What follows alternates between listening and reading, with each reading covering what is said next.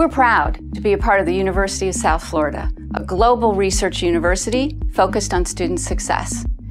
The National Science Foundation has recently ranked us a top 30 public research institution. Chronicles of Higher Education has recently named us #1 in Fulbright Awards. The College of Marine Science is located in St. Petersburg, Florida.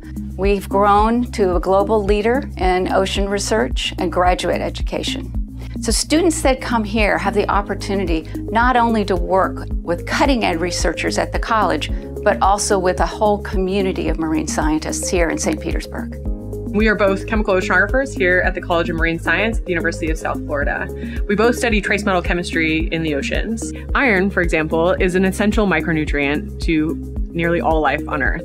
And the oceans are no exception. But there's a big problem with iron. It doesn't really dissolve in seawater, and so there's really low concentrations, which leads to limitation of growth over most of the surface oceans. Advances in techniques for the sampling and analysis of trace metals in seawater have led to the launch of the GeoTraces program. And this program is a global program. It involves 30 different countries, and it is the very first global mapping project of trace elements and isotopes in the oceans. In my lab, we are looking at how bacteria-phytoplankton interactions alter metal speciation in the waters around Antarctica.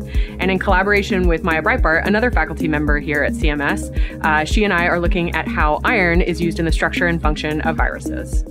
My PhD thesis is investigating the role of bacteriophages, which are viruses that infect bacteria within the oceans, to use iron to both structurally form their tail fibers, but also to infect their bacterial host.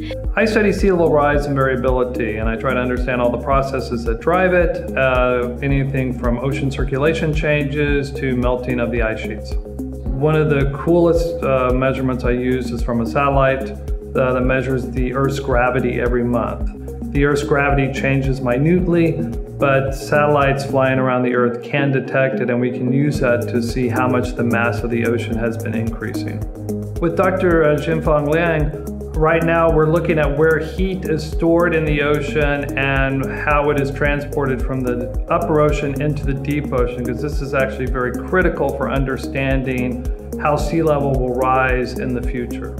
My research interest is about the influence of mesoscale eddies on the deep ocean processes, including the biological, physical, chemical, and geological processes.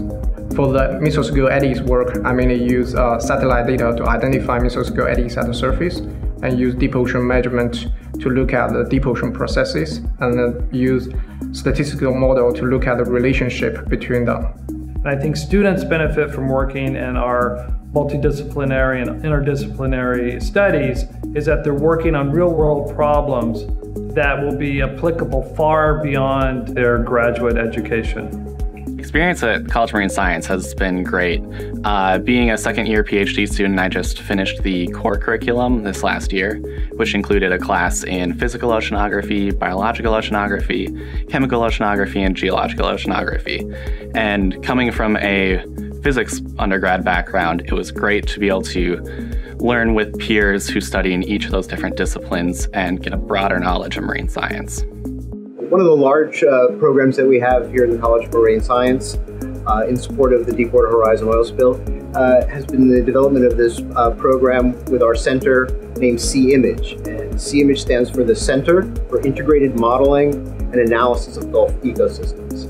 The problem with marine oil spills is they're getting deeper and deeper because the industry itself is moving from the shallow water, easy to get oil, to the deep water, hard to get and riskier oil. And so our research has to adapt to the changing circumstances of deep marine oil exploration.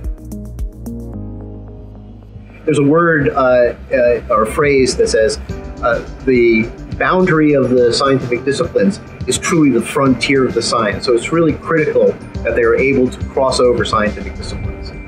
And we're hoping that the science that we do here actually fundamentally changes the policy of how we regulate deep oil drilling and production.